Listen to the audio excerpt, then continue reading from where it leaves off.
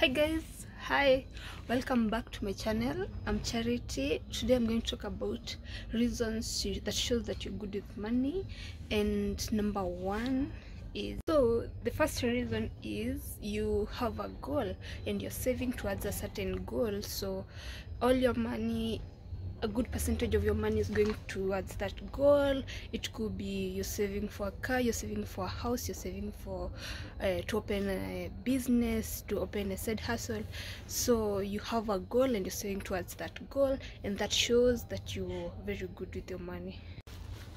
So reason number two is you buy only things that you need. Maybe it's basic need like food, like you plan, like you have a monthly plan, maybe a weekly plan, and you buy your groceries, you buy everything you need. Then the rest of the money you save it and you stay consistent and disciplined for a long time, and that's how you'll see the results. So reason number three is you buy things that add value.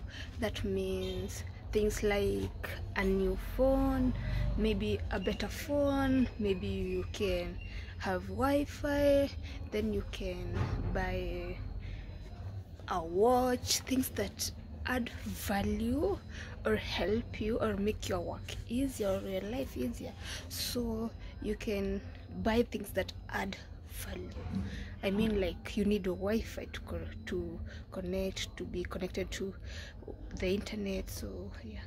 So reason number four is you know how much you spend by weekly, daily.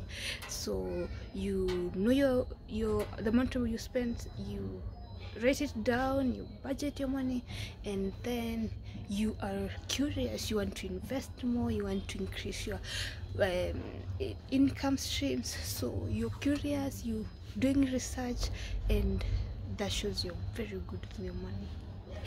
Lastly, you are good, you're eating healthy, you are buying things that are healthy, you are cooking your food at home, you are saving some for lunch, you are packing your lunch, you're doing everything that is right. Also, another thing, your hobbies, you are doing hobbies that you don't have to spend lots of money. So your hobbies may be something fun but doesn't involve like buying cars or doing something crazy. You save your money for investment but not to spend on other things. So that's that, guys. I hope you guys are learning like me. So goodbye and see you in my next video.